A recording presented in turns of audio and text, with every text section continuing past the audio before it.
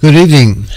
This is VK3 EKH, the official station of the Astronomical Society of Victoria, with the regular Friday night broadcast coming to you from the studios of VK3CSJ in Narre South, broadcasting on prime frequency of 3541 kilohertz in the 80 metre amateur radio band, and not simulcasting but also broadcasting via the Melbourne television repeater VK3RTV digital channel 1, and which is also being broadcasted from the repeater to the BATC feed, the British Amateur Television Club BATC feed, on their video server, which you can find on their website. Look for the streamer and then look for active repeaters VK3RTV1, and it's all operating. I can see myself up there in full sound.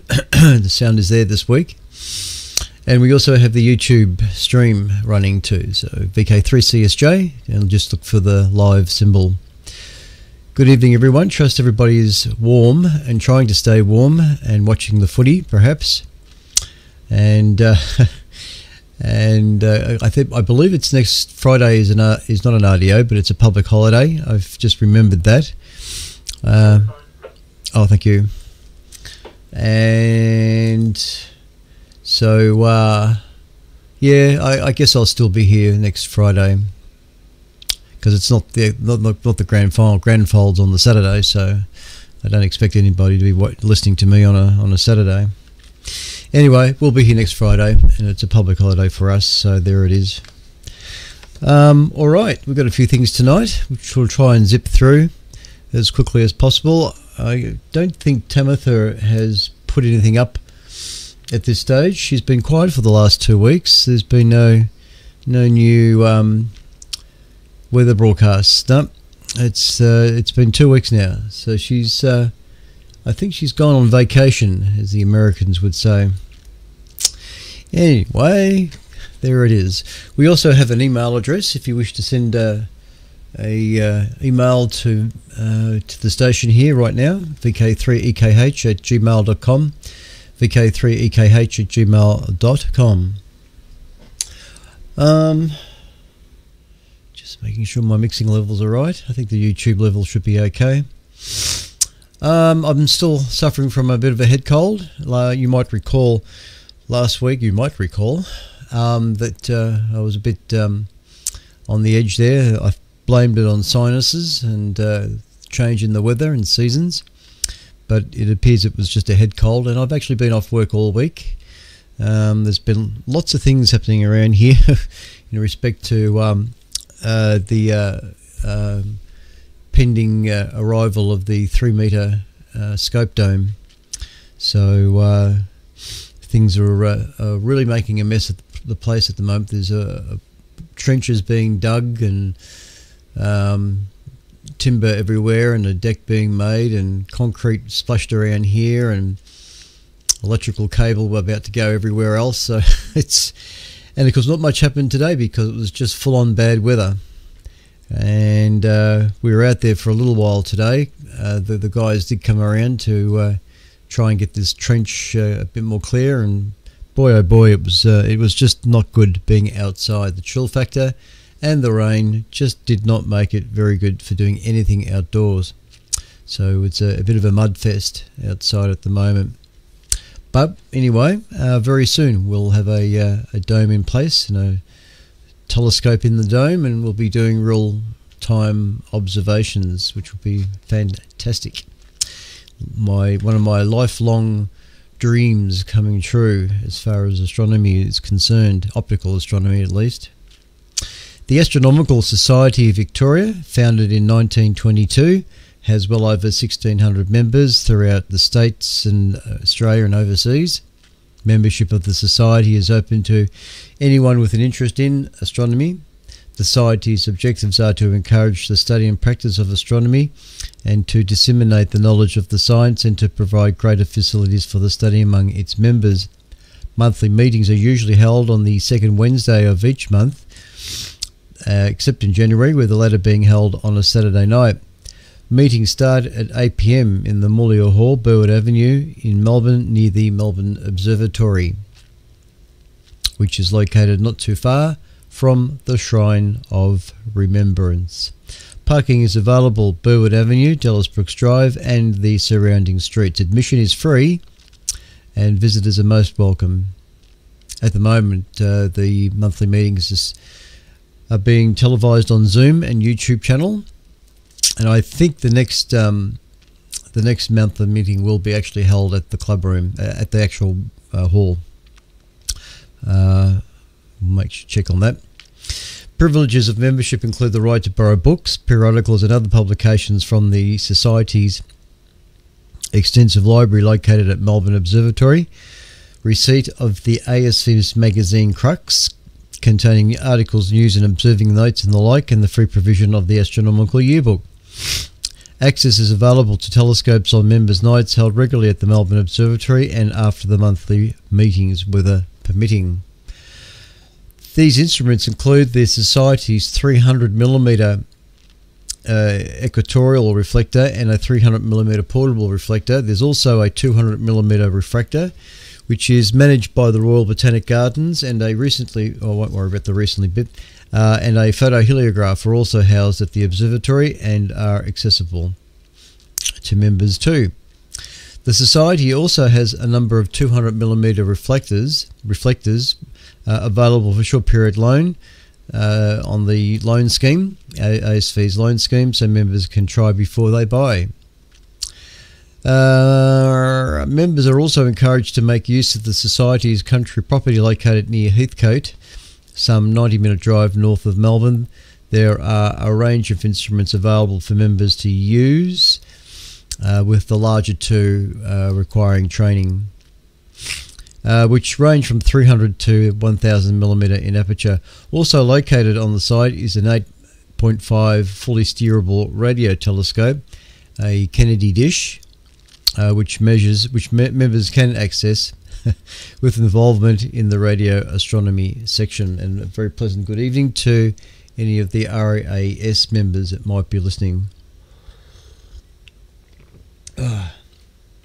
Coffee without sugar. I'm still getting used to that. Members are encouraged to make use of telescopes, or that is to make and use is the word, telescopes. Advice and help on both matters are provided willingly to newcomers desiring to do the same. Instrument making is only one of the number of common interest catered for within the Society. Other areas of interest that members can participate in include deep sky, astrophotography, lunar and planetary observing, auroral, meteor, comet, radio astronomy, computing, cosmology and astrophysics, historical studies and research and astronomy in general. Contact details for various section directors are provided in the yearbook, but if you don't have the yearbook, which you won't have if you're not a member, further information may be obtained by looking on the website, the ASV's website at www.asv.org.au, and it all will be revealed. The ASV also produces, apart from Crux, a magazine, what they call a Crux Extra Bulletins, which get emailed to members every other week to let people know what's coming up, to remind folks and of any news that might be occurring. Please note that the ASV will conform to all government health directives. ASV events may be required to be cancelled, moved or postponed. And I don't usually mention this every broadcast, but I know that we're all into this little thing at the moment. The Astronomical Society of Victoria would like to say that in the spirit of reconciliation, we acknowledge the traditional custodians of the country throughout Australia and their connections to the land, sea and community, and we pay our respect to their elders past and present and extend the respect to all Aboriginal and Torres Strait Islanders peoples today.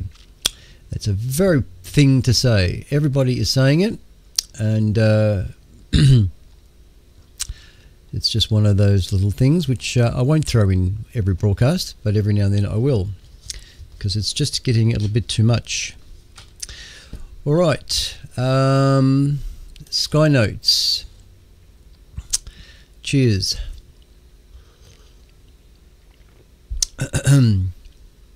Planets.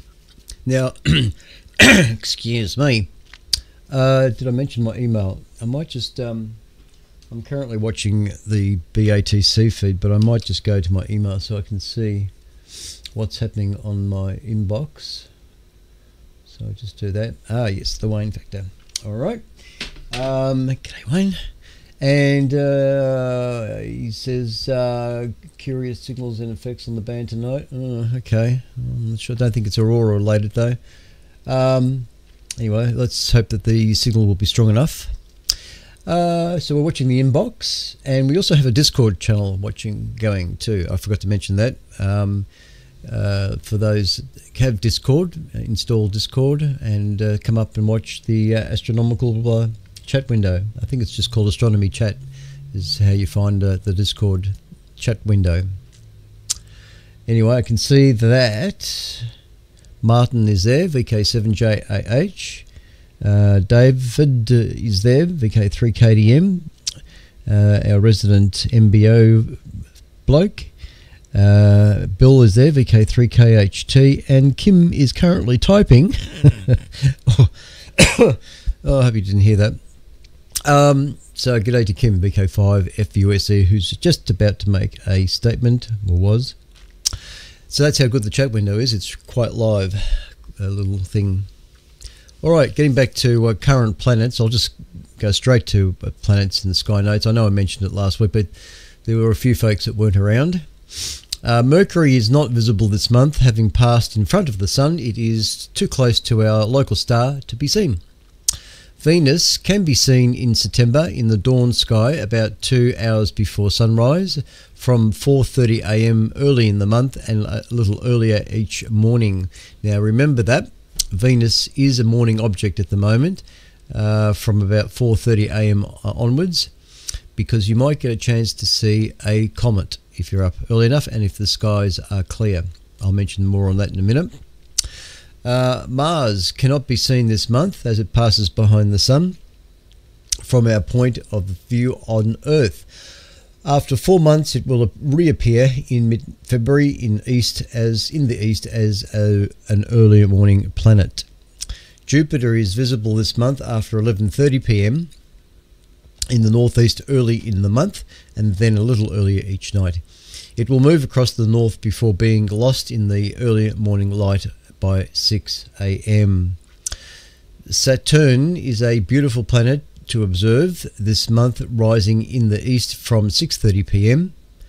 early in the month and then a little earlier each evening. Its subtle yellow tinge should make it obvious all night as it moves across the north and then to the west before fading by 5 a.m. I think I'll just leave it at that. I just wanted to go through the planets only in this one. You're tuned to ASV Radio, VK3EKH, with VK3CSJ on the microphone.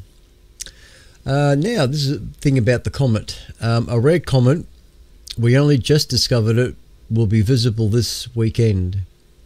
This is published 8th of September. Now, a comet called Nishimura, I think that's how you would pronounce that.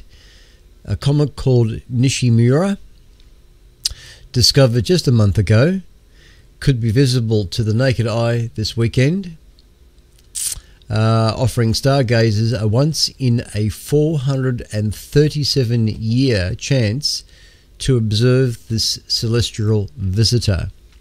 So here is your only lifetime chance to see this comet. I suspect that a pair of binoculars or a good telescope will be the best way of being able to see it too. Damn, my observatory is just not ready for that one yet. Anyway, the ball of rock and ice, whose exact size remains unknown, is named after the Japanese amateur astronomer Hideo Nishimura, who first spotted it on August the 12th.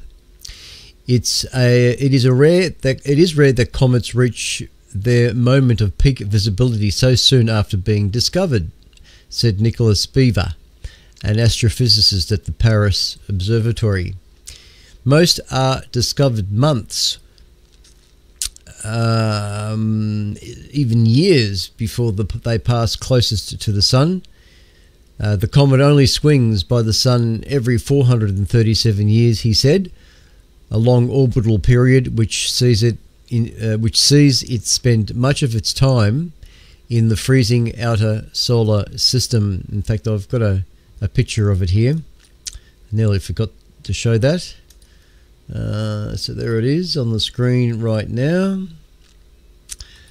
And that is it. It is Comet Nishimura. It's not an artist's illustration or anything. When comets approach the Sun from the vastness of space, the heat causes its icy core to turn into dust and gas, which form a long tail. The sunlight reflects off this tail, allowing us to view comets from Earth. Nishimura, which has the scientific name C/2023P1, will pass closest to the Sun on September 17. It will be 33 million kilometres from the Sun, which is less than a quarter of the distance between the Earth and the Sun, Beaver pointed out. The comet will then pass harmlessly by Earth at a distance of 125 million kilometres. For stargazers, the comet will be easiest to observe this Saturday and Sunday, particularly in the Northern Hemisphere. But I figure, when it says this, the best thing to do is to look at the sky before sunrise in the northeastern direction to the left of Venus, in a clear sky free of pollution and obviously city lights. So they're saying that a little bit to the left of Venus is where this comet is going to be this weekend. So considering that Venus is a morning object at the moment, it's up there before sunrise. If we've got a clear sky tomorrow morning, which hopefully we will have, although I'm not sure if I'll be up, but look for our beautiful planet Venus, which will be a fairly bright object in the sky, and somewhere to the left of it is this comet. But I suspect, again, you'll need decent binoculars with a very steady hand, or at least a telescope. I don't think it's they say, well, hang on, they say here, people with small binoculars will easily be able to enjoy the spectacle, but if conditions allow, the comet may also be visible by the naked eye. So it will be possible, if you've got really good sky, you might be able to see it by eye as a greenish, the comet's tail is greenish because it contains more gas than dust, Beaver said. So there it is, tomorrow and Sunday morning. Hopefully the skies are clear. But if you're up early enough before sunrise, have a look towards Venus and see if you can make out a little greenish light in the sky, a little fuzzy ball of green, which will be interesting. And that's what it looks like on the screen. Oh, I haven't got the repeater going at the moment, so I have to guess it's up there. Okay, so there it is. Back to the camera. And time is 18 past the hour. And next article is about an X-ray telescope, courtesy of astronomy.com. XRISM X-ray telescope launches this week to study the chaotic universe. Yet another instrument goes into orbit to study the universe. It never ends. The new observatory will open a new door on the high-energy cosmos as it investigates black holes, galaxy clusters, and more. And we have an artist's illustration of this new probe, if I can find it. You know, I thought I did it all. I thought I placed all the images I needed it to place, and yet I still miss out on this one thing. I don't know. I'm just not well, I guess. I do have it though, so stand by. I'll just bring up the image on the screen. Should be just there. Where is it? Where did I put it? I just brought it in. Oh, there it is. wouldn't bother you. Okay, so there's the artist's impression of XRISM, X-ray telescope. The XRISM will now launch Wednesday, September 6. Oh, it looks like it's already gone. The August 28 launch was scrubbed due to inclement weather. All dates and times in the article have been updated to reflect a new launch date and time. Okay, so I have to assume it's already gone up. Because this was published the 5th of September. So yeah, okay, it's not too long ago.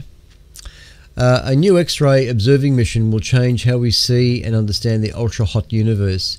The X-ray Imaging and Spectroscopy mission, which is XRISM, led by the Japan Aerospace Exploration Agency, JAXA, will now launch this week on the morning of September 7. And yes. After liftoff, XRISM will move into a low Earth orbit at a height of 550 kilometers at an inclination of 31 degrees. The universe is filled with hot gas that emits energetic light, X-rays, invisible to the naked eye and Earth-bound telescopes. Because energetic and extreme processes produce such light, X-rays hold critical information about the formation and evolution of the universe. XRISM, pronounced XRISM, will help experts understand how clusters of galaxies formed and evolved, how the universe produced and distributed the chemical elements, and what the structure of space-time looks like under gravity's intense pull, and how massive black holes affect star formation in their host galaxies. And there's just another image here of a bit more detail of this probe. And I did have this. Do I have this? No, I didn't bring that across either. Mumba. Okay, hang on a sec. Give me a minute, because I do have it there. Browse. Sorry about the sniffling. I do apologise for that.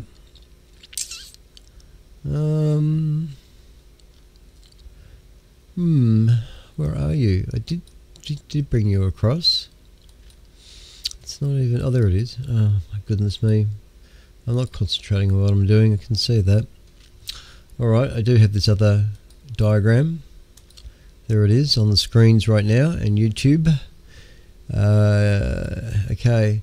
So it's a diagram showing you in a nutshell what this probe is doing,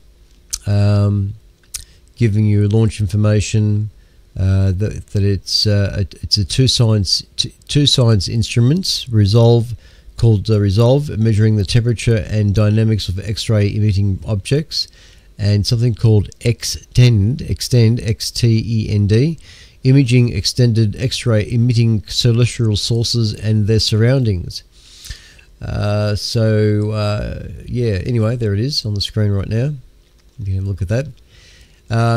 XRISM, or XRISM, transforms space into an observational laboratory with its two identical mirrors called X-ray mirror assemblies, XMA.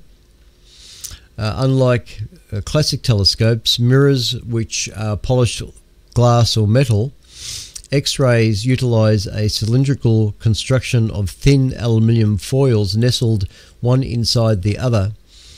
In total, there is 1,624 segments that make up each XMA. The unique mirrors assembled at NASA's Goddard Space Flight Center in Greenbelt, Maryland, reflect those X-rays into a sensor on the spacecraft 18 feet, 5.6 meters away. One of XRISM's two instruments is a spectrometer called Resolve, a collaboration between JAXA and NASA. The instrument is kept 50 times colder than deep space in order to measure tiny changes in temperature imparted to its small 6x6 pixel detector by incoming X-ray photons. Temperature information can be converted into light intensity over varying ranges of energies between 400 to 12,000 electron volts. Resolve measures light hundreds to thousands of times more energetic than visible light, which has energies of just a few electron volts. The instrument is kept this cold via a mechanical cooling process that takes place inside a container the size of a fridge, which is filled with liquid helium. The helium is expected to last for 3 years.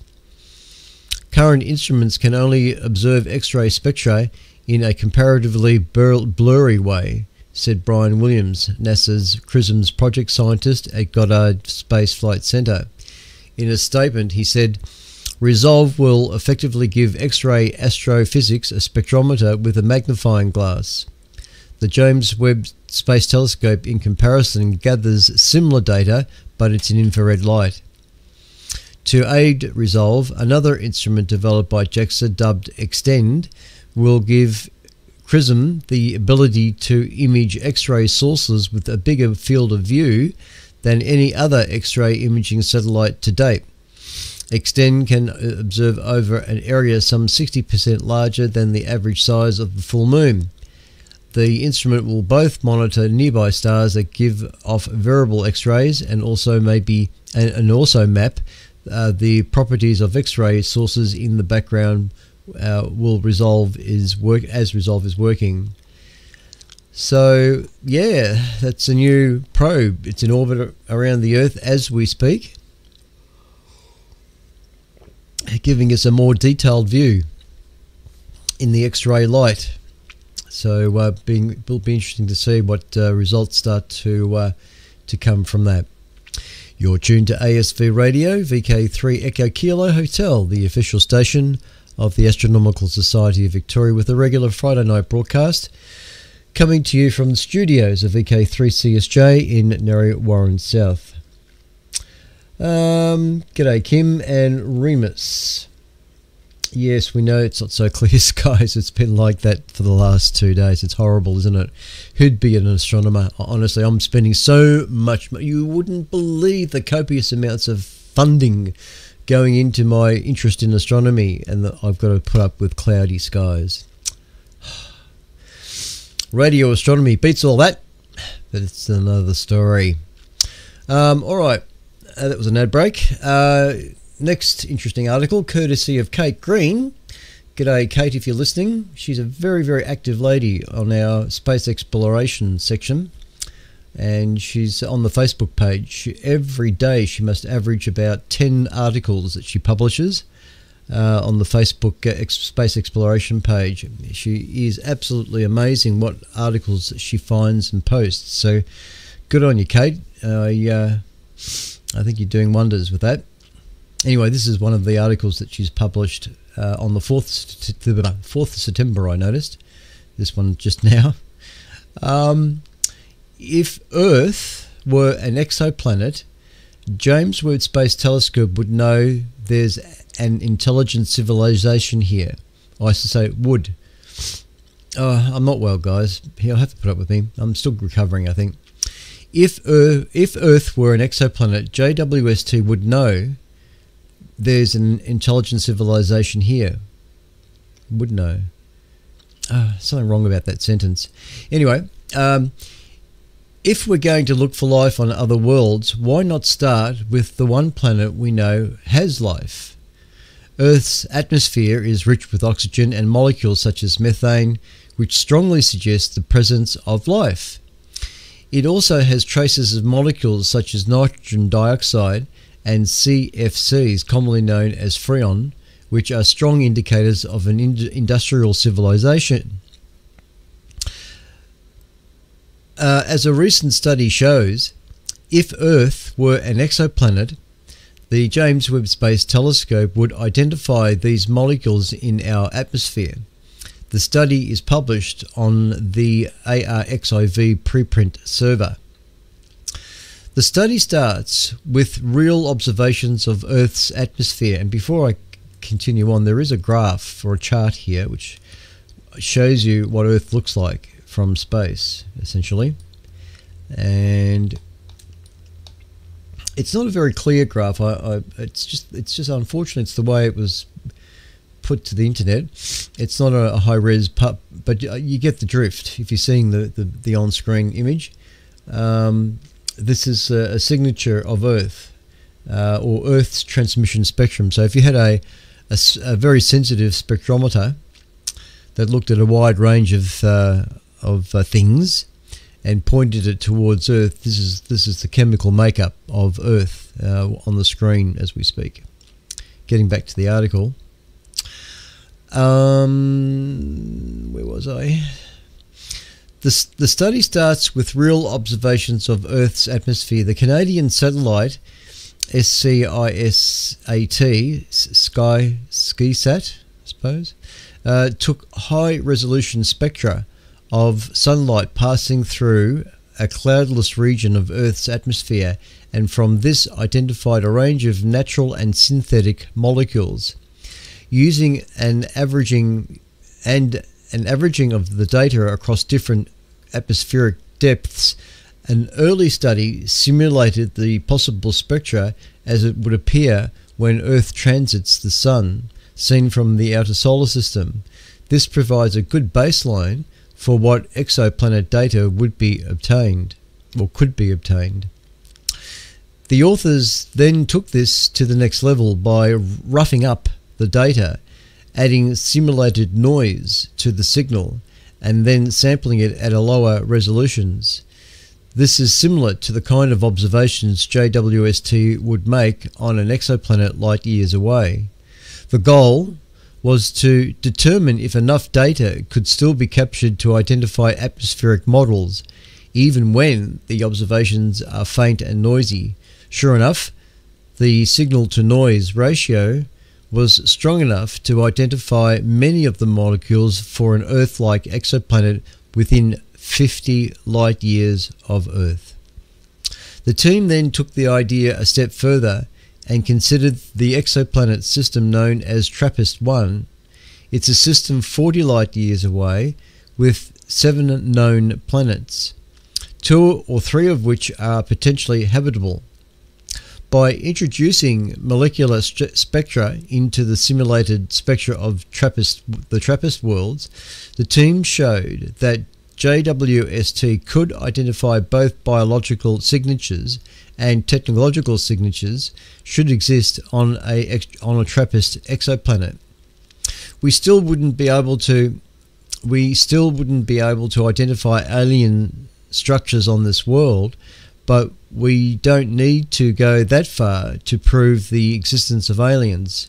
If JWST can identify oxygen and organic molecules and synthetic molecules such as CFCs in the atmospheres of nearby exoplanet, then we know an intelligent civilization either is or was present there. That would be a tremendous step forward in our understanding of life in the universe. Isn't that interesting? I think that's would be a fascinating study to be involved with such studies. This is VK3EKH. Time is 10:33.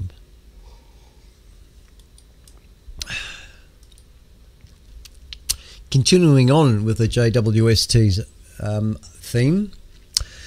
Galaxies in James Webb Space Telescope's mirror are closer than they appear. New research, this is published August 31. What is it? Astronomy.com. New research shows we might be overestimating the distance to faraway galaxies in the early universe. Recent announcements from the James Webb Space Telescope team have shown galaxies in the very early universe are far more advanced, mature, and evolved than they ought to be. But that might be because we've been systematically overestimating the distance of those galaxies, as new research demonstrates. And there's a little picture here that James Webb Telescope has taken, and oh dear, Just not used to talking so much. Oh, my vocal whatever is not too good. Measuring distance in space is a tricky business. It's not always easy to discern whether a bright or large galaxy is relatively close, or whether it's physically large and bright.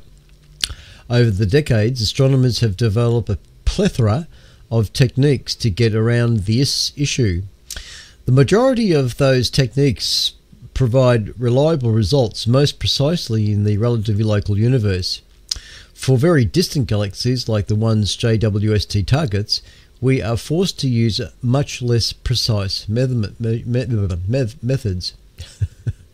And the picture you're looking at there at the moment, more galaxies closer to the moment of the Big Bang will be visible to James Webb Space Telescope. The infrared observatory will see farther away and thus further back in time than the Space Hubble telescope. So this is just a generic picture that they've just stuck to the article, but it is a genuine picture, of course. Instead of directly measuring distances of extremely distant galaxies, astronomers try to determine their redshifts. A redshift represents the change in a galaxy's light spectrum due to its movement away from us because of the expansion of the universe.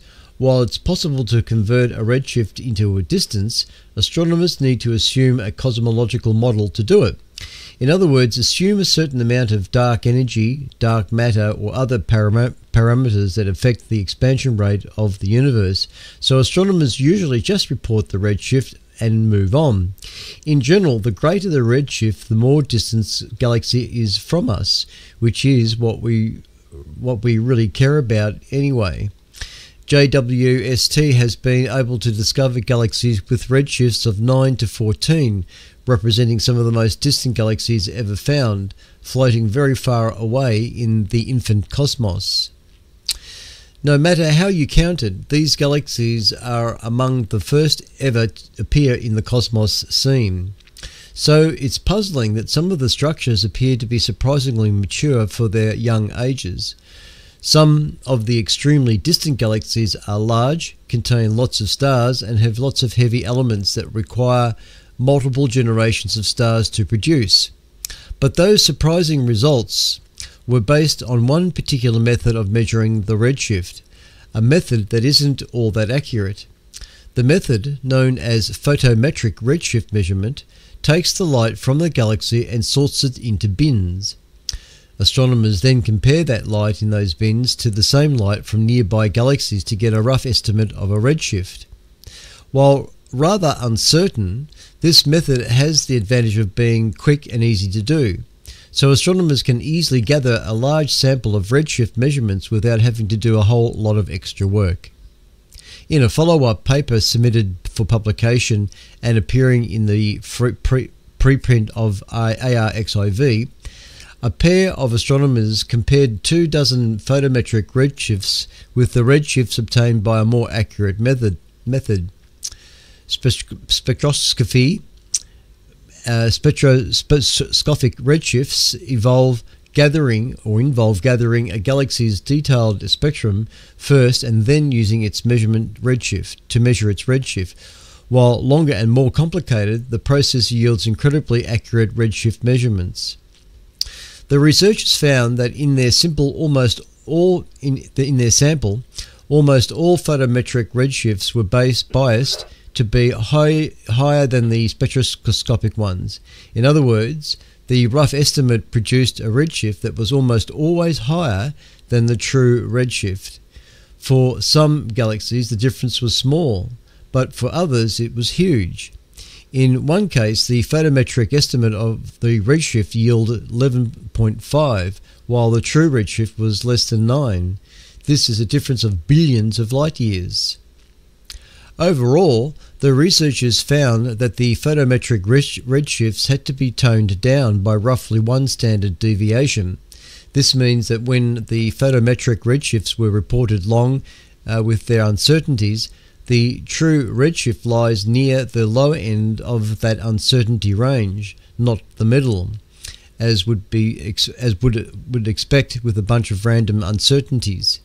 This is not a known phenomenon, researchers pointed out. In fact, it's something that the great astronomer Sir Arthur Eddington first pointed out in 1913 in the context of surveys of distant stars. We expect photometric measurements to be imprecise, but in a random way, roughly half the galaxies should show a redshift that's too large and the other half too low. But since JWST is probing the extremely early universe and the first generation of galaxies to appear on the cosmic scene, more galaxies exist closer to us than farther away. And this means more chances exist in which galaxies would be biased high rather than low, and so our overall samples will tend to be biased. It's unclear at this stage how these more refined redshift measurements will change our understanding of the early universe, and especially how it will impact our view of those young yet mature galaxies. But this result shows exactly how science is supposed to work. Over time, it's always careful, always cross-checking, and always refining. You're tuned to VK3EKH, the official station of the Astronomical Society of Victoria, with the regular Friday night broadcasts coming to you from the studios of VK3CSJ in Narre Warren South.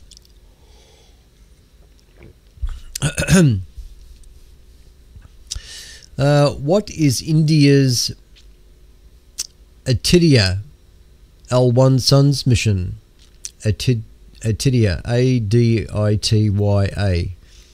Aditya, I don't know, L1 Suns mission. Indian Space Research Organisation Aditya-1 mission is now orbiting Earth, studying the Sun and attempting to solve pressing solar mysteries. And I got a picture of that too somewhere here. It's just an artist's illustration, as it always is in most cases. Aditya L1 is a solar observatory operated by the Indian Space Research Organisation. The solar observatory will monitor the Sun with 7 specially designed distinct scientific payloads, 5 of which have been developed by the ISRO. It will do so from a position at a gravitationally stable point in the Earth-Sun system called Lagrange Point 1, around 1 million miles or 1.5 million kilometres from Earth, where a spacecraft can remain stable in relation to both bodies. ISRO describes the mission as a satellite dedicated to the comprehensive study of the Sun. The L1 suffix in the mission names the reference to its location. And of course, Aditya means the sun in Sanskrit. The Aditya L1 spacecraft will not come any closer to the Sun than this. Studying our star from this distance, around 1% of the total space between the Earth and the Sun for the duration of its mission, which is estimated to be around 5.2 years. Placement of L1 will allow the spacecraft a view of the Sun that is uninterrupted by eclipses or occultations, according to ISRO. Aditya-1 will investigate the Sun's atmosphere, the corona, and its surface, the photosphere. The data it collects could help solve lingering solar mysteries, such as how the corona is considerably hotter than the photosphere, despite being around 1,609 kilometres further away from the Sun's main source of heat, the nuclear fusion that takes place in its core. The proximity to Earth will also allow the mission to study Earth's magnetic field, the magnetosphere, and how it reflects or reacts to charged particles that stream towards the Earth from the Sun in solar winds and in the coronal mass ejections. The Indian mission will also study the space environment around L1. That's enough I'll say of that. This is VK3EKH, ASV Radio.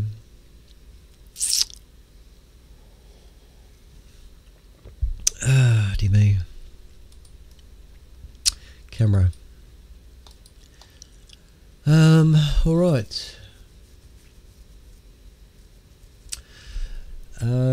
Just checking my other news sources here.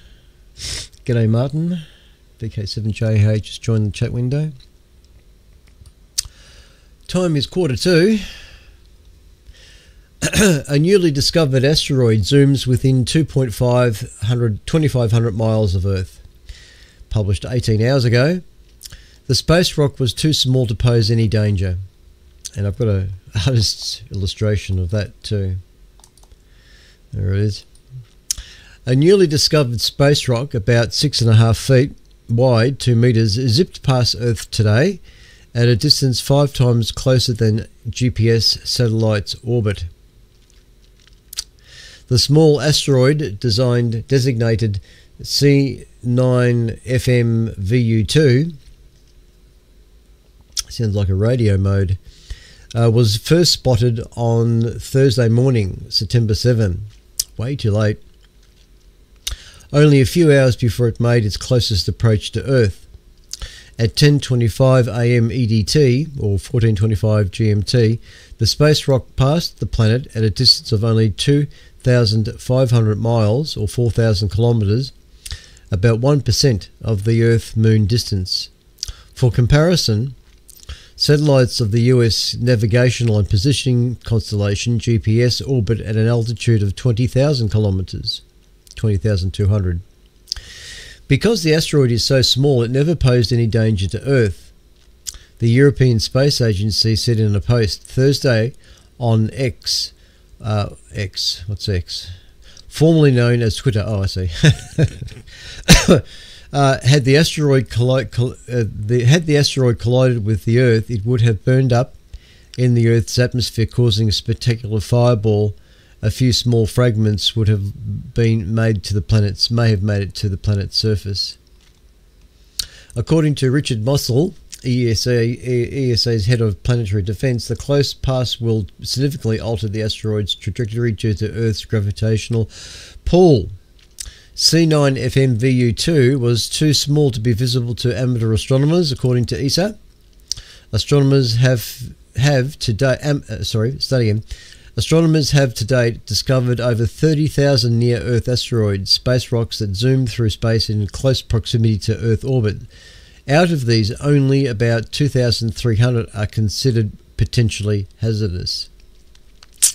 An asteroid must be wider than 140 meters and follow an orbit that takes it within 20 lunar distances of Earth to receive the official potentially hazardous label. Even much smaller asteroids, however, would cause widespread destruction if they were to hit the planet. For example, the shock wave caused by the impact of the only 65-foot wide Chelyabinsk asteroid, which exploded in the sky above southern Russia in 2013, shattered thousands of windows, injuring about 1,400 people, and with shards of great flying glass. Astronomers are therefore working hard to map out the population of space rocks near our planet to make sure humankind isn't caught off guard by an unexpected collision. In case of potentially hazardous rock where on a collision course with Earth, the world's space agencies would attempt to divert the approaching asteroid with a mission similar to NASA's Double Asteroid Redirection Test, or DART, spacecraft, which successfully altered the orbit of a small asteroid moonlet, Dimorphos, last year. This is VK3 Echo Kilo Hotel, the official station of the Astronomical Society of Victoria, where the time is 10:49. And Virgin Galactic will launch... Oh, hang on a minute. Let me go change the picture. I'm almost forgetting to do that each time. Virgin Galactic will launch some of its first space tourist customers on Galactic 03 flight on Friday. But who's flying? Question mark. You won't be able to watch it live online, the company has said. Virgin Galactic plans to launch its third commercial space flight on Friday, September 8, but you won't be able to watch the action live. The company is targeting Friday morning for a liftoff of a Galactic 03 mission, which will send 3 paying customers aloft from Spaceport America in New Mexico. Liftoff will occur around the same time as Virgin Galactic's previous missions, company officials told Space.com via an email around about 14:30 hours GMT. But Galactic 03 won't be live streamed. It will have to rely on updates that Virgin Galactic provides the social media. In another departure from previous procedures, Virgin Galactic has not yet identified the 3 customers. Pretty much all will be known, or pretty much all we know is that they've been ticket holders for a long time. So that's all I'll put on that. Oh, hang on, what's that sentence? The Galactic 03 crew bought their tickets as early as 2005. Geez, what a long time to wait. And since then have been an active part of the company's vibrant future astronaut community. They're added. The ticket price back then was considerably cheaper than the current $450,000. $450,000 to get a ticket just to fly into low orbit. I don't know about that. All right. This is VK3EKH. Time for a little bit of an advertisement for astrophys.com. Where is my thing here? My banner. Where is my banner? Oh, there it is. Oh, jeez. All right. You may recall from time to time that I have played a podcast on this medium, courtesy of Brendan O'Brien, and his wonderful interview technique with all these wonderful great scientists. There are 177 interviews now, or podcasts that are available to listen to, of professional scientists and astrophysicists and radio astronomers, even the odd amateur astronomer thrown in for good mix. Go to astrophys.com to have a look, check of his website, astrophys with a PH. And if you're in the local vicinity of the hills, you can go to the Mount Burnett Observatory and find out what they're doing Friday nights. Most Friday nights the MBO meet, and if it's a clear sky, they'll open the doors on the observatory up there to let members look at the sky. But if you live up in the hills, Mount Burnett Observatory is the place to get involved with. A former Monash University observatory. Okay, we're rapidly coming up to the end. I might be able to finish at 11 o'clock tonight. This is pretty good going. Next I had here, there we are. This article. Oh, hang on, let me go back to it. Strange Universe, Space Colors, The Realm of Color is a Bizarre One, published September 6, 2023 on astronomy.com. Our universe is a secretive empire that burdens many astronomers with misconceptions. And nothing is as amazing, confusing, and elusive as the colors of the cosmos.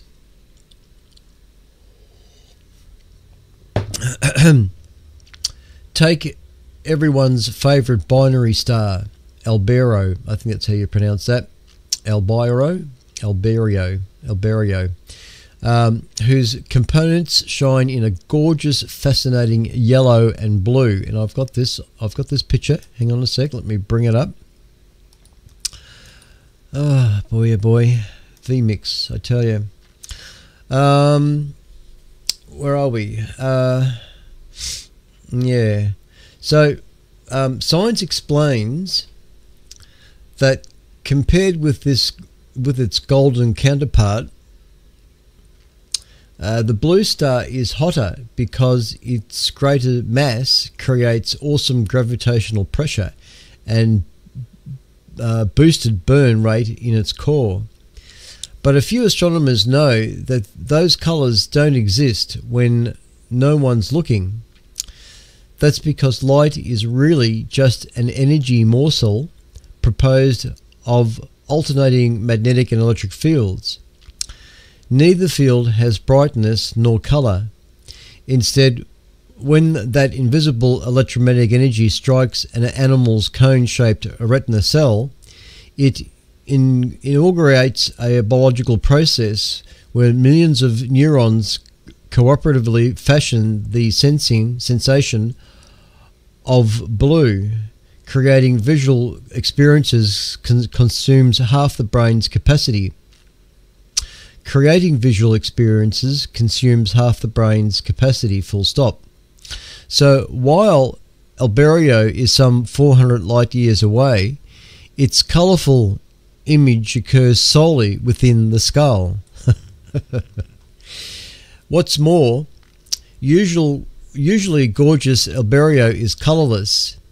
If it's not optically intensified by a lens or mirror, our retina has about 100 million specialized rod-shaped cells that solely function in low-energy situations and deliver their sensations in grayscale alone. It's the less sensitive cones, numbering only 6 million, that register color. That's why the Pleiades look grey or white to the naked eye, but pastel blue through binoculars. When light is faint, the human mind won't create any sort of colour, which is why galaxies are always visually grey, no matter the telescope size. And even the grey is sometimes jeopardized. At bright levels, left eye's blind spot, where the optic nerve sits, never coincides with the right eye's, so the image remains intact. But at low light levels, a different situation occurs. Our rod cell-based spectroscopic vision suffers a huge blind spot, twice the full moon's width, lying straight ahead. With the areas of both eyes with no rods are present matching up, it's an important reason to observe faint celestial objects by looking slightly to the side. A 15-degree offset is ideal. And even that, a retinal rod versus cone business, is a simplification.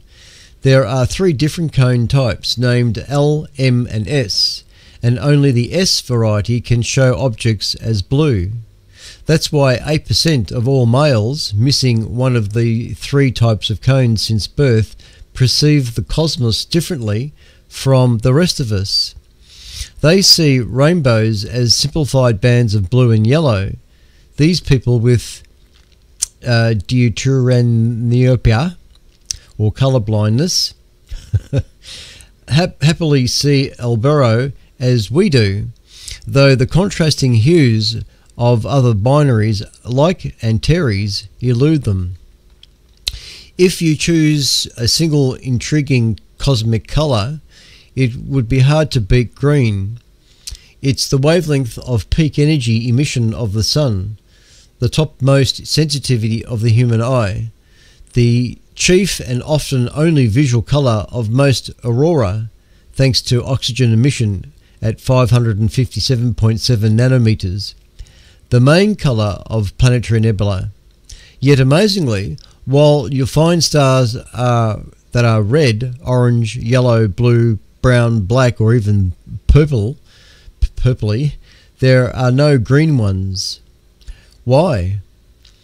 Our sun emits electromagnetic energy that creates in our minds the sensation of every spectral colour, as rainbows vividly demonstrate. All the universe's living stars with active fusion cores emit those same colours and no others. None fail to provide human visual systems into perceiving red, green and blue. Light's primary colours, which appear white when combined. That's why the universe's overall colour is white or beige. If a star is unusually hot, it emits energy we perceive as blue excess. Cool stars like Betelgeuse create red surplus. But stars never emit solely green, and since nearly all stars still emit a lot of green, red and blue, white remains the main takeaway, with any extra blue or red constituting a placid of embellishment. This white flood explains why stars rarely appear richly hued, but only in pastels. The toughest celestial colour is red, which can't be seen at all when faint, not even as grey. That's why the reds in the Orion Nebula M42 so stunningly, as in astro images, are rarely visible to the eye, even with backyard equipment. Considering M42's ruddy source, excited hydrogen, the most abundant element, it's ironic and unfair that this hue is withheld from our eager eyes. It's yet another quirk in a cosmic crowd with them, crowded with them. Oh, that was only a short article, but it was just a bit tedious to get through. I'm not quite with it. Oh, well, bring me up back on the camera, live. Nope, oh, that'll do. Okay, if you want to read that article in your own way, with your own set of eyes, you'll find it on astronomy.com under the news tab. Astronomy.com under the news tab, and look for Strange Universe Space Colours. It was published September 6, 2023. Strange Universe Space Colours. My goodness me. Okay, it is 11:01. Spaceweather.com. Currently, the solar wind is at 345.6 kilometers a second at a density of 1.46 protons per cubic centimeter. The disk of the sun looks like this. It has currently 1, 2, 3, 4, 5, 6, 7, I think it was 2, 3, 4, 5, 6, 7, 8 sunspots. There are, if you had a telescope and you could look at the sun safely right now, you would see 8 sunspots, or regions anyway. Oh my god. And sunspot number is currently 135. The radio sun is currently 161 solar flux units, measured at a wavelength of 10.7 centimeters. The planetary K index. God, have another drink. The KP index is 0.33, which is considered quiet, and the 24-hour max KP figure is 3, which is also considered quiet. There are no significant equatorial coronal holes on the Earth side of the sun at the moment facing us, and spaceweather.com is reporting that there is a possible Earth-directed explosion. NASA Solar Dynamics Observatory recorded a dramatic explosion near sunspot AR 3425, up there in the top left-hand corner, during the late hours of September 7. Debris from M2 category blast may be heading for Earth. NOAA analysts are currently unravelling several overlapping CMEs to determine which one, if any, might belong to this explosion. I'm sure Tamitha is working hard on her next report. Now, there's also a picture of this comet in the morning sky here, courtesy of spaceweather.com. So there it is. That's what it's looking like in the sky. This would be taken somewhere in Alberta. Bright comet at bright comet at dawn.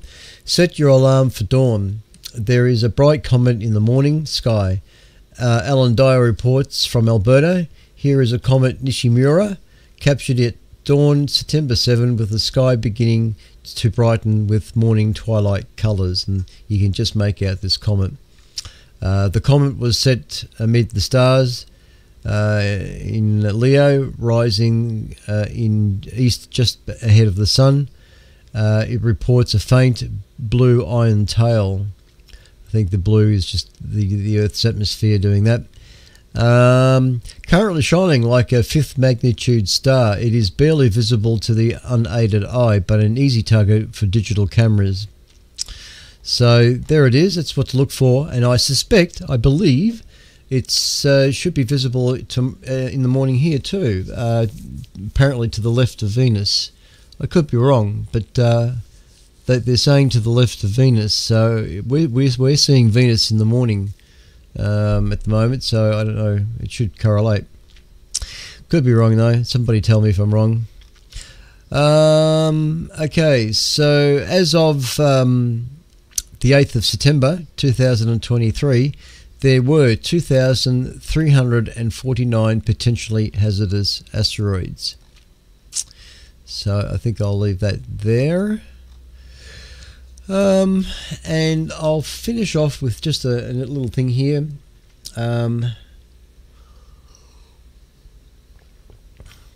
Me drinking water. Some of you might have seen this program many years ago. It was called The Astronomers. It was published or presented by who was it presented by? A production of the KCET Los Angeles mob back in 1991, as early as 1991, and it was a TV documentary. It went for 5 hours and 42 minutes. 5 hours and 42 minutes, and it's 2 discs. You can get that now. Well, this has been around for a while, and I've actually had this series because I was always impressed with it, because they dealt with radio astronomy. Of course, it was what got my interest straight away. But there's 2 discs, disc 1, disc 2, and disc 1 has 3 episodes, disc 2 has 3 episodes. The first episode is called Where is the Rest of the Universe? Nearly 90% of the universe's mass is undiscovered. Prominent scientists aim to solve the mystery of the missing cosmos. Next episode is Searching for Black Holes. International scientists team up to find a supermassive black hole by creating a telescope half the size of Earth. Third episode is A Window to Creation. Scientists try to unravel the mystery of how the universe began and developed into its present form. On DVD disc 2, you've got Waves of the Future. 2 friends and fellow scientists examine the phenomenon known as gravity waves, ripples in fabric of time and space. The second episode on that one is Stardust. Astronomers investigate the mysteries that surround the remarkable life cycle of stars.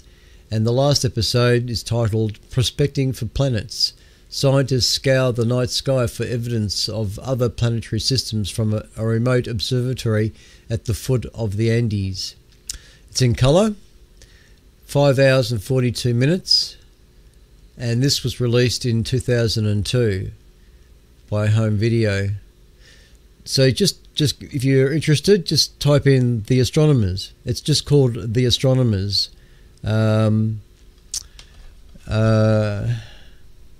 Yeah, very fantastic. You know, it's one of these things that you just want to have in your library. I'm not sure if the ASV have got it. The ASV might have this in their library. But what I'm alluding to here too is that just recently I discovered that the TV series actually has a companion book that was published, and there it is. This is the companion to the DVD or the PBS television series called The Astronomers, and that's it. The Astronomers by Donald Goldsmith, companion book to the PBS television series, and it's a hardback copy. There's a nice picture of some radio telescopes there on the back, which you can see, and it's that thick. It's 1 inch thick, and it's a beautiful publication. It's let me see how many pages it's got. 332 pages. 332 pages, and it is the companion to the DVD series, to the series, and the chapters are. Hang on, let me get this. Hang on, make sure I got the right page. Oh, it's too many to read. It's too much to read out. I won't bother. Suffice to say, I found it by pure mistake. I was looking for something else, totally looking for something else, and I came across this book on eBay. There's a lot of them. There's a stack of them. It's not just this one book. There's people selling them all over the place. So if you want a copy of the hardback copy of the Astronomers, just search on eBay. It's there, and it was only, I think it was $15 US, $15 US for that. So I thought, damn it, I've got the DVD series. Why not get the companion book to it? I think like that. I always got to have, hand in hand with this stuff. So there it is, The Astronomers, a companion book to the PBS television series. So that's available. I didn't know it was. All these years later, and there it was. And of course the DVD series too. So there's my review to finish off tonight. And I'm barely hanging in. Now, where is my notepad? I don't have my notepad. Oh, there it is, way over there. Hang on a sec, ladies and gentlemen. While I get out of the chair. Oh, mamma mia. I tell you, this late Friday night business has got hair on it. All right, now we shall... I have to turn up the volume on that. I probably need to put my headphones on as normal. So this is VK3 Echo Kilo Hotel. We shall now take a quick listen on 3541 kilohertz to see who may still be lingering around and wanting to say hello. So this is VK3. Oh, just getting my volume ready. VK3 EKH listening on 3541. VK5 kilo.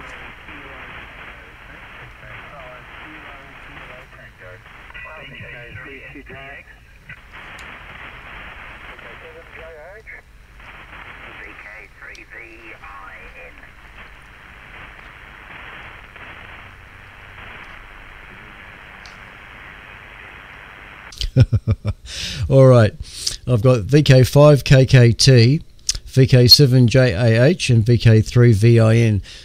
The next bunch of stations to call in, there must have been 3 stations that doubled. Let's see if we can try again on those ones. VK3 TJS CX. VK3 TJS. All right, we got you there, Jake. TJS. Who was the other station? All right, VK3 SPX, and who else is there?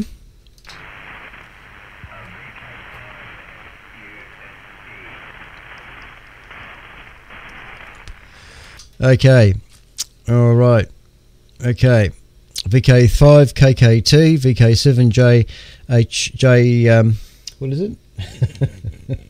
Oh, 7 JAH, that's it. I knew that was right. VK3 VIN, VK3 TJS, and VK3 SPX, and VK5 FUSE. Was there anybody else? Okay, to the top of the list, VK5 KKT. Take it away, VK3 EKH. Yeah, very good, Clint. VK3 EKH in the group. All listening on the side, VK5 KKT at 2 worlds. Name is Ian, and your signal's been averaging 20 over 9 on most times. Occasionally dropped a little bit to pick up 30 over 9, so there's been a curious speed. Excellent program, thank you very much, Clint, and we appreciate your efforts. I'll make this my one and only call-in, as I've got a few other things I want to shoot through to. But thanks for your efforts. VK3 EKH, good evening to all on frequency. This is VK5 KKT, over. Yeah, thanks, Ian. Oh, Struth. headphones are too loud. VK5 KKT, VK3 EKH. Yeah, no worries, Ian. Good signal from you. You're about 10:15 over 9. The lightning crashes are making it a little bit tricky, but still, we're hearing you quite well. So thanks for calling in. Good to hear you, and thanks for the kind words too on tonight's broadcast. Excellent stuff. Good on you, Ian. Thanks, mate. Across to Martin, VK7JAH, VK3 EKH. Evening, Clint. Good to see you back. A little bit of noise, and as I said, a few lightning flashes. You're probably hearing yourself actually echoing in the background here because I've got the computer wound up. I'll just pull that down a little bit. Sorry about that. Good broadcast tonight. Thank you very much. All very interesting. Not the best of conditions down here, but it doesn't sound like it's terribly pleasant in Melbourne either at the moment. Sounds like we're all getting belted by the same weather system that's ploughing in at the moment and making temperatures rather cold and unseasonably intermittently rainy all today here and not at all pleasant weather. So, yeah, not a very nice day at all for the early parts of spring, but nevertheless, I'm certainly pleased that, as I said on Discord, there seems to be a law of nature that whenever I can't go out observing the weather is clear and when I'm actually free to go out observing the weather is disgusting. So good luck with your new observatory. I hope it improves that record for you. I think that's it, VK7JH, over.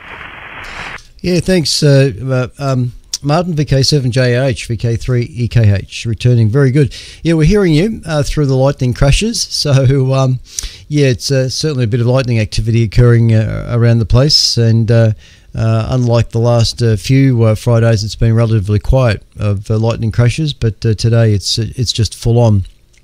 We've had some pretty nasty cold front came over Victoria these last couple of days, and particularly the last 24 hours. It's brought the same cold wind that you'd be feeling right now, I'm sure. It's currently 8.2 degrees, and it didn't get. I don't think it got above 12 degrees today. That wind chill factor and all that was just nasty stuff. Really nasty stuff. But this time next week, we should be looking up at the mid-20s, going up to about 26, I think they're predicting, into the high 20s this time next week. So, boy, oh boy, what a difference that'll be. Why can't it be like that right now? I've got so much happening in the backyard here. I just don't want it. With with all the digging going on, there's so much soil around. It's all getting wet and muddy. Anyway, that's another story. Thanks, Jack. Not Jack, Martin. And thanks for listening in. Ian, VK3VIN, VK3 EKH. Good evening, sir. VK3VIN. Well, thank you for another good broadcast. Fascinating, as always. Particularly the colours, the thing on the colours. Quite confusing, in fact, or I found it quite confusing anyway. All of those details about the eyes and the colours, or not colours, or whatever. And the weather, of course. Wonder what's happening up top with that explosion. So, anyway, I guess we'll find out one way or the other. Yeah, some really complex articles tonight, Clint, but you got through them well, and always appreciated. I didn't send you an email tonight, but your signal report was 5 plus 30, and hardly any QSB, so you stayed at 30 practically the whole length of the session. Normally you drop 10 to 20 over 9 and then up to 30, but tonight was very stable in that way. But of course, just as well because the Thunder set 10 over 9 and still is, and there's a lot of it. We've had rain here, we've had a little bit of sunshine today. The temperature at the moment in Bendigo is 5, temperature today was 12. So, as you said to Martin, the big cold front hit, and wow, the wind was absolutely amazing, but mainly from the southwest. I think that's Antarctica is down that way, isn't it? So it had come past Martin and up here. Thanks a lot, Clint. Another good broadcast and much appreciated. VK3EKH, VK3VIN. Not a problem, Ian. VK3VIN, VK3EKH returning. Excellent stuff.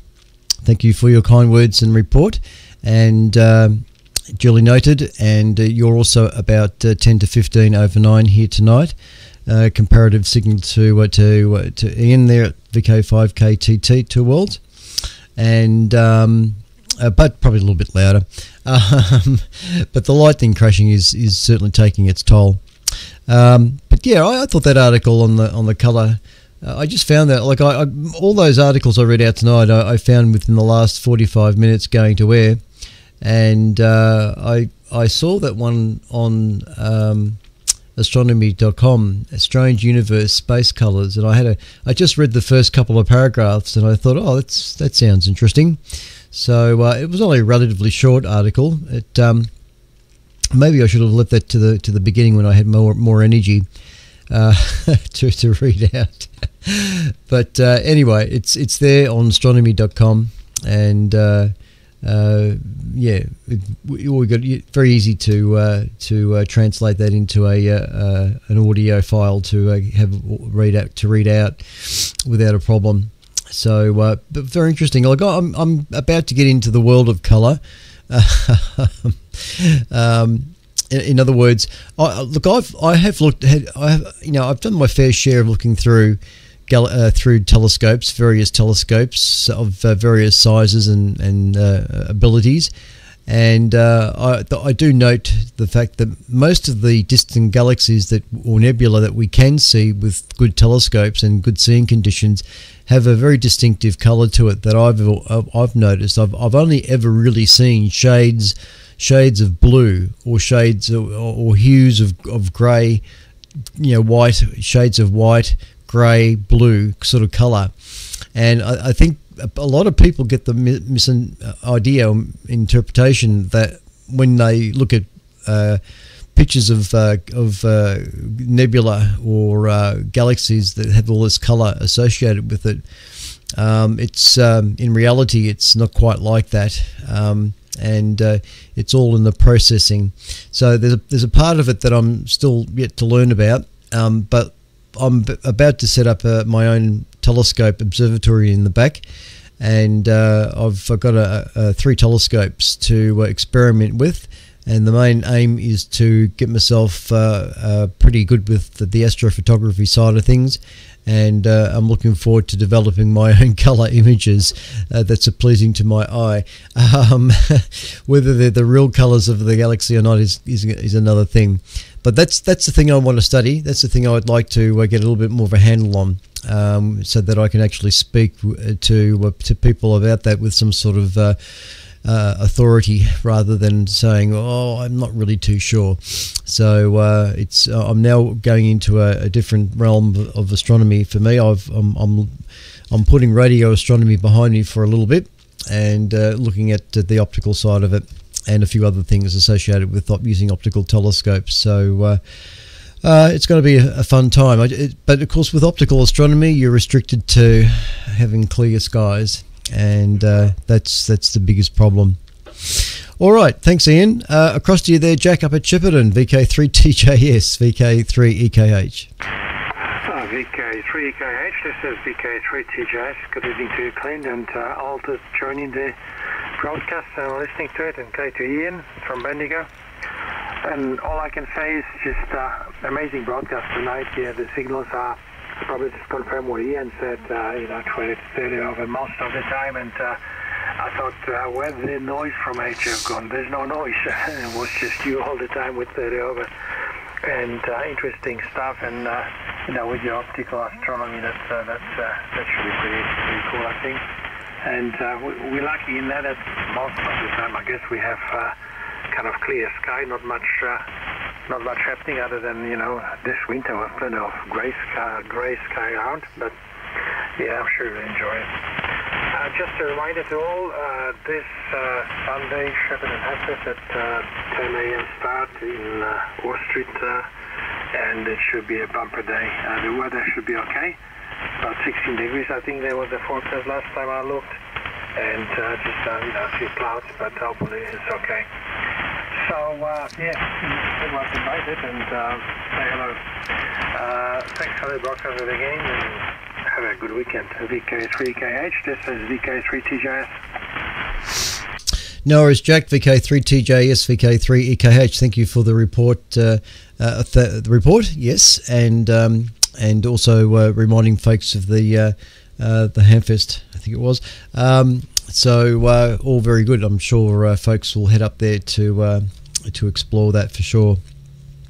I haven't I haven't done much travelling myself lately. I think the last big long trip I did was to Adelaide and back in the car, Subaru, which survived. So I haven't really seen too much country driving for a while. Maybe I'm a little bit out of touch in that too. Anyway, that's another story. But look, thanks, Jack. Thank you for the report. Okay, across to Stephen, VK3SPX, VK3EKH. VK3EKH, this is VK3SPX. Hi, Clint. Look, I must, bit of a confession actually, I didn't listen to the broadcast at all today, but my son has just arrived and he's brought 3 friends with him. They all arrived just as you were just finishing up, so I brought them up to the ham shack here for them to have a look how the radio works. So by all accounts it was a good broadcast, judging by what others said. So well done, but I'm afraid I didn't get to see it. I can look at you on the YouTube, by the way, but of course you're 20 seconds delayed. I can see you shaking your head there. But anyway, look, thanks, Clint. It was good to come up and say hello. You're 30 dB over 9 here, so really good signal. Lots of lightning crashes, but coming through really well. So anyway, just send a cheerio to all the people in the Radio Shack here, and I'll let someone else have a go. VK3EKH, VK3SPX. Not a problem. VK3SPX, VK3EKH returning. A very pleasant good evening to everybody that's in the in Steve's studio, in his Radio Shack there. I had a pen ready to write down names, but you didn't mention anybody's names. But anyway, you know, there it is. This is what ham radio is all about, and getting up on the noisy bands and listening to lightning crashes and having to deal with all that sort of thing. But it's good fun. It's interesting stuff. But then we've also got the ATV medium. I'm broadcasting a TV picture over the Melbourne television repeater, a high definition transmission, and I'm just providing a YouTube stream just for the sake of those that don't have access to the TV repeater. So it's the only reason for that.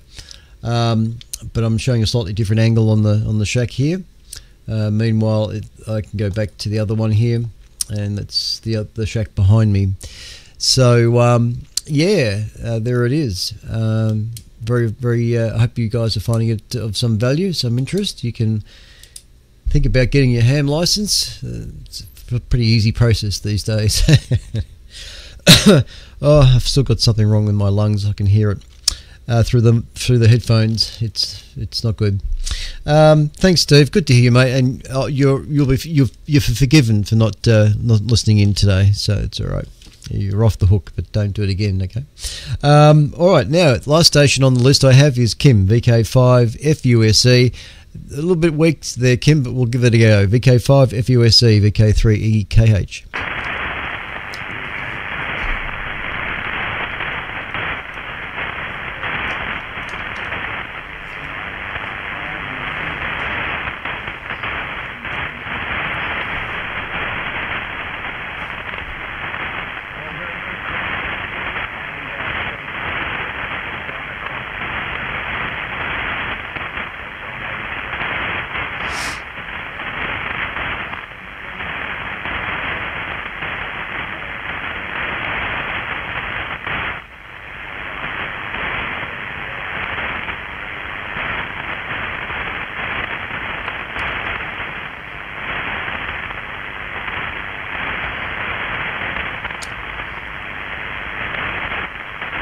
Or I think you put it back to me. VK5 FUSC, VK3 EKH.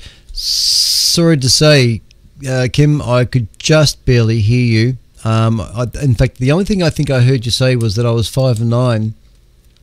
I don't know if there was any plus figure on that, but I'm pretty sure I heard you say 5 and 9, that I was 5 and 9 something. So that's something. But yeah, thanks Kim, giving it a go. I know I can see you on the Discord, not a problem. No, I think you're also watching the YouTube side of things too, so not a problem. You can hear yourself on playback. When I stop recording, stop streaming, you can rewatch the YouTube, and you can listen to yourself, because I've got a direct feed of 80 going over the YouTube channel, so you can hear just how strong you were. Oh dear.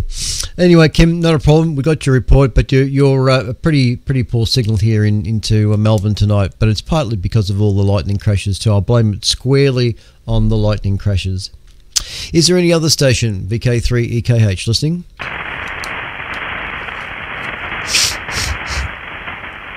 All right. Thanks, gentlemen. Ian Martin and Ian, Jack and Stephen Kim for calling in tonight. I appreciate that. And to all the stations that are come up on the folks that come up on Discord. Again, Kim Rumours. Cheers to their rumours. Martin and Dave KDM, VK3 KDM, and Bill VK3 KHT. And that's about all I saw there. I know Richard was around somewhere in the background, VK3 VRS. And of course the VCL factor. So thanks for the emails there, and all excellent stuff. I think everything went pretty well tonight, considering that I'm still not quite out of the woods from this head cold that I think I had. It wasn't COVID. I did all those tests and nothing came up there, so I thank goodness I haven't caught COVID. I've never had the flu. I've only had the common cold in all my life. That's the only thing I've dealt with. But this is resting in my lungs. It's not making me cough. I mean, if I laugh, that's when I notice it. But normal, it's okay. But it's all in the nose at the moment. Well, it's all nasally, and it'll take another 2 or 3 days, I think, before I can get past it. Cross fingers. You know, I'll leave you all with it right now. I don't know what football team won tonight. I suspect it was the other team. So anyway, see you all next Friday. Take care, and look after yourself, and stay warm. And I shall update everybody on the situation with my timber deck for the dome. And once the dome arrives and gets assembled, I'll have pictures and I'll show everybody what that's all about. This is VK3 EKH. Thank you for listening. We'll see you all next week. Take care. This is VK3 Echo Kilo Hotel on behalf of the Astronomical Society of Victoria, where you can find more information at www.asv.org.au, and we'll see you all next week. Bye for now.